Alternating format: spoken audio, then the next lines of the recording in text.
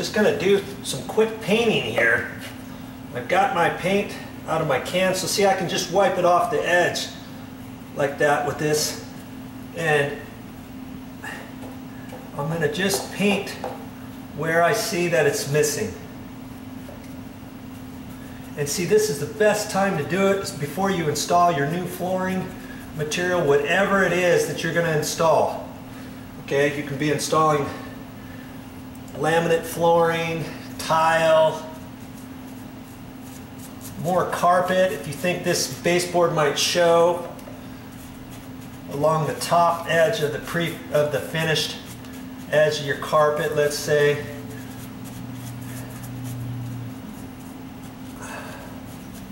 So see, I don't really care if it gets on the floor.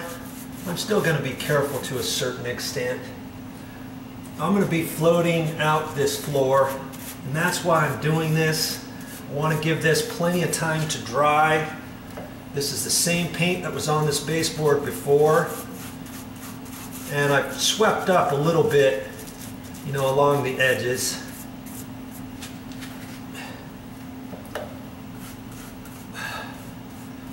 And if I think there's other little bits of base that I can hit as I'm doing this, you know, I can. I just don't want to, you know, this whole job wasn't to do any painting. I didn't even really think I was going to have to do any painting. But sometimes the unexpected happens.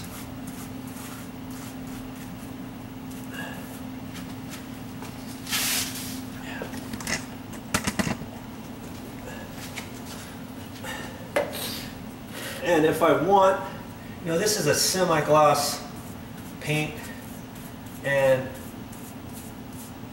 it's being changed into a different color here from what was on the wall before. There was kind of an off-white color before, and I'll have to look at this later after it dries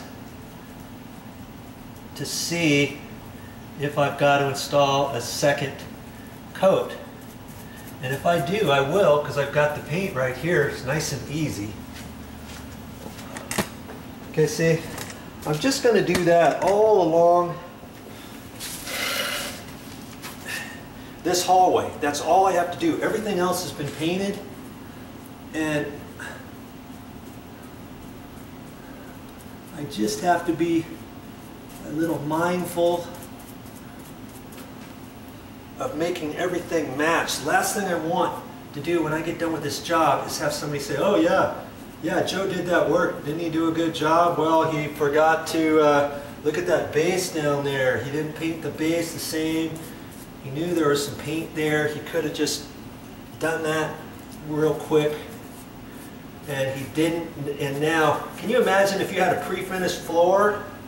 You know, if you got a laminate floor down here, or tiles, or carpet, or even a concrete stained floor, and by the way, that's what I'm going to be doing here. You may think, how on earth is he going to do that?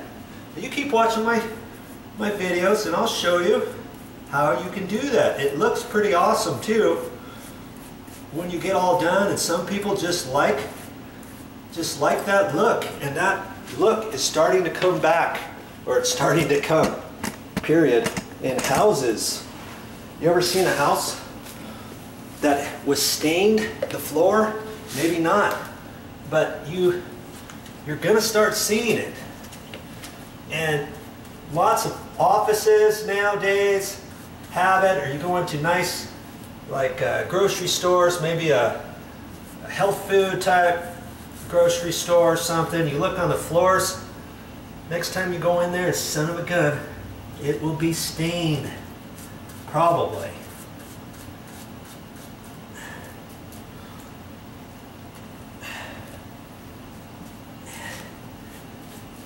And so if I had a stained floor here right now, can you see how difficult it would be for me to get down there and try to cut it in exact down to the floor? I mean, I'd have to put the blue masking tape down there, and even then it has a tendency to want to run on you underneath the masking tape edge.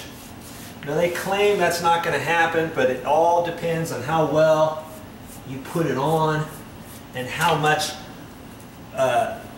paint that you push down into the inside corner. You still have to try to cut it in flat like that along the tape. There's a tip for you. If you ever put blue masking tape down, you just don't want to just take a full set of paint and jab it down in there on the inside corner, let's say, okay?